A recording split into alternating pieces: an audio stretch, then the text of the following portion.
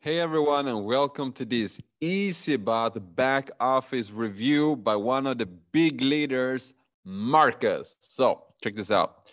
So I just want to go through this, and I'm going to share with you some really cool features of this here back office. So it's really easy to understand, right? Their concept is they want to make it easy, right? Eazybot and as well their uh, back office is really simple and easy to understand, but I still want to break it down for you. First, we have the dashboard, right? And right now you have the 3-minute teaser video, and currently none of the Founders Club positions have been filled, right? So they're gonna check the 1st of May to see what's up. You can see your subscription up here, and you can see how many days you have left on said subscription. And again, this here will restart for everyone at the 1st of May.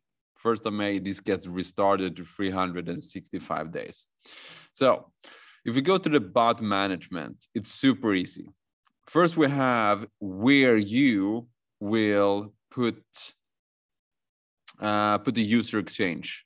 So this is Binance.com, and if we add a new one, it's really simple. Basically, what we want to do, we want to have the connection name. You can put it whatever, you know. I have it as millionaire because, hey, that's what I see myself as. It is the exchange, and then you just go to the Binance, you copy the API key and the secret key of the API connection that you create there. Super simple, right?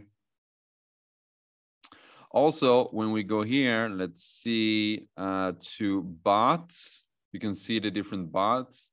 And here, you guys, you'll see some trading results. Just keep in mind that there are no guarantees whatsoever when it comes to trading. Sometimes you'll be better, sometimes it will go worse, right? I have a couple of coins that I'm trading with.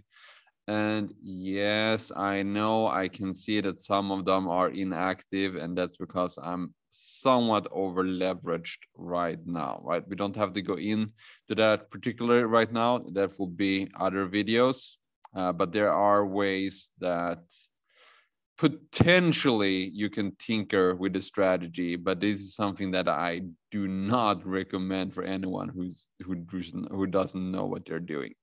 So check this out. In order for you to add a new bot to your list, all you have to do is add new. And they made this super, super simple. So you need no previous experience with crypto, no previous experience with trading whatsoever. So what you do, you just put in a title. I usually put it the same as the coin that I'm trading with. You select the exchange. Millionaire was my API connection to Binance. And then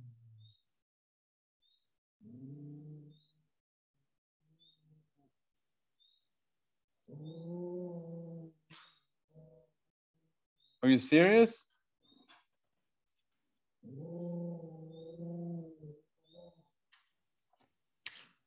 Just. And then you just select which coin you would like to trade with. So if you have the millionaire here, and then I can select from the list which coin I want to trade with. Here, I will put in the amount I would like to trade with, right? The lowest recommended minimum per coin is 600, but I have made a video showing how you can trade with as low as 100 per coin as well.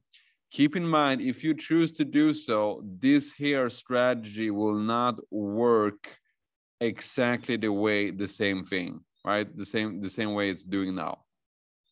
So this here is the default strategy, which is able to withstand a 50, 60, 70% market drop with ease, and is based on an initial balance allocation of 600. It is possible to trade with as low as $100 per coin, but then you can only basically cover like 17-ish% market drop maybe more depending on the market goes and the drawbacks and things like that. But I don't want to go into that in this particular video.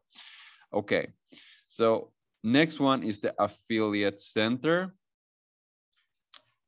And here you can see whether or not right now, you can see whether you are pre-qualified for the Founders Club. None of them have been given out yet, but if you are in the race, it will show here.